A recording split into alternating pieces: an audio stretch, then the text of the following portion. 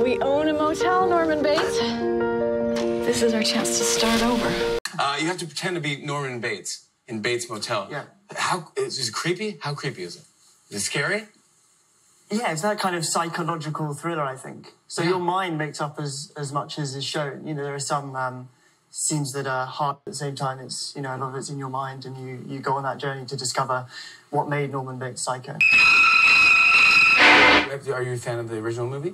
Yeah, no, the original's great. Yeah. Oh, have you ever been to the house in L.A.? No, it's on the Universal lot. I've never made it there. No, we built a new replica of it in Vancouver where we're shooting. Yeah. Oh man, this will just give me the creeps. Yeah, there it is. Just looking at a house giving me the creeps. That's just scary, right there. In our one, the roof isn't actually there at all.